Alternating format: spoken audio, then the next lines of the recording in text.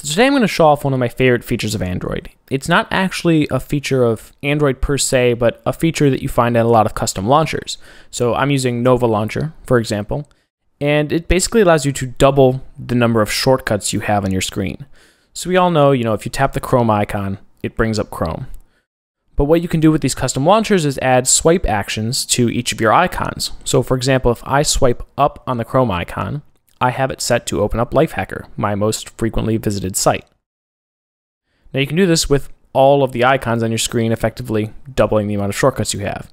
For example, swiping up on my contacts icon will automatically call my girlfriend. Swiping up on the Google Maps icon will automatically navigate me home.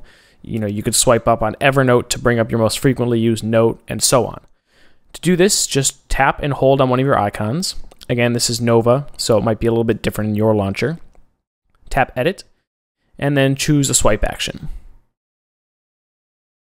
You can choose specific actions from the launcher. You can choose one of the other apps on your system to launch when you swipe up, or you can choose one of these shortcuts, which is one of my favorites. So now you could call a specific contact, get directions to a specific location. In this case, I'm giving a swipe action to my Google Voice icon, so let's choose Toggle Google Voice. Tap OK, and now if I swipe up on the Google Voice icon, it will turn Google Voice off. If I swipe on it again, it'll turn Google Voice on for international calls and so on. It's just another handy way to make your home screen a little bit more useful and get quick access to those actions.